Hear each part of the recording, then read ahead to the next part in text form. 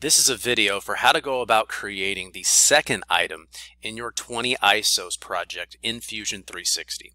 So you'll notice that within this item we have a basic rectangular prism with kind of this angular cut out of it. So we're going to go back to Fusion 360 and start a part, but we're going to start by creating a rectangular prism. And when I go back to Fusion 360, I still have my number one part from our 20 ISOs project we did in a previous video. So in this case, we're just going to come up here to the File button and we're going to go down to New Design. And automatically we'll get ourselves a brand new workspace, so that we still have our first part saved up here at the top. And we're just going to go right into our Sketch button and we will go right to our plane. And in this case, we will create for ourselves a 2-point rectangle. And we're going to click on the origin and we're just going to drag out. And let's go back to our second item. Now the width in this case is 1, 2, 3, 4, 5, 6, 7, 8, and the height is 4. So we're going to go back to Fusion 360 and I'm going to hit 8, and I'm going to hit Tab, and I'm going to hit 4, and I'm going to hit Enter. And you're going to notice we have ourselves a large rectangle. Now instead of clicking the word front to try to get a zoom, you can come down to this magnifying glass and click on the magnifying glass and it'll fit it to your screen. You also notice they have this sketch palette option up here. I'm going to go back and try to just kind of get that out of the way. I can leave it here. I can click finish sketch through this if I want to, but I'm going to set this to the side. Let's go to finish sketch. And I want to go to my house button in the top right so we can get ourselves that isometric view. And I want to come up here and find out what our depth is. And our depth is 1, 2, 3, 4, 5, 6. So I'm going to click on my extrude button and I'm going to drag opposite in this way. And I'm going to put in -6. What I try to do when I talk about creating a negative is I try to stay with one plane. So we started on this plane and we're going backwards this way, so I just try to stay negative.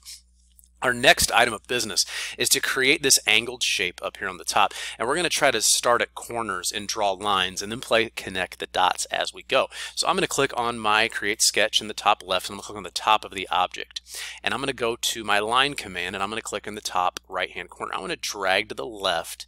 In this case it's a distance of 3. Notice that here we go 1, 2, 3 to line this up, and it's going to be the same distance vertically, and we're going to go straight down. So we're going to go back to Fusion 360 and I'm going to say 3 in this case, and I'm going to grab my line command again and I'm going to go down 3. So I'm going to hit 3 again, and we now have these two separate lines which are part of this whole shape.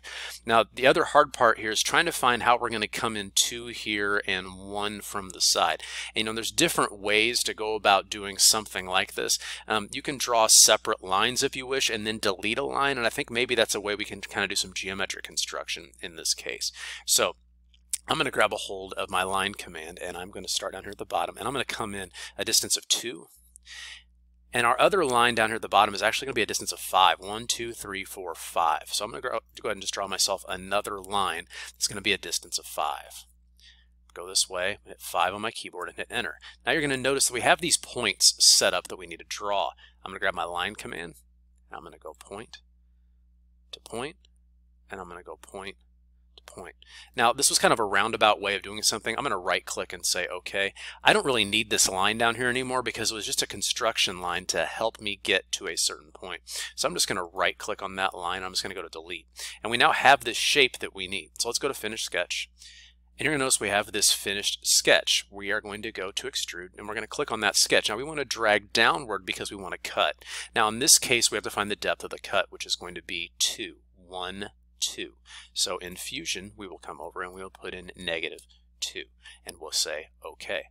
And you'll notice that now you have your finished number 2 in your 20 ISOs project. That's just through 2 sketches and just they're going in and actually just creating one whole body and creating 2 sketches and cutting out of that object. So this has been a video on how to create the second part from your 20 ISOs project.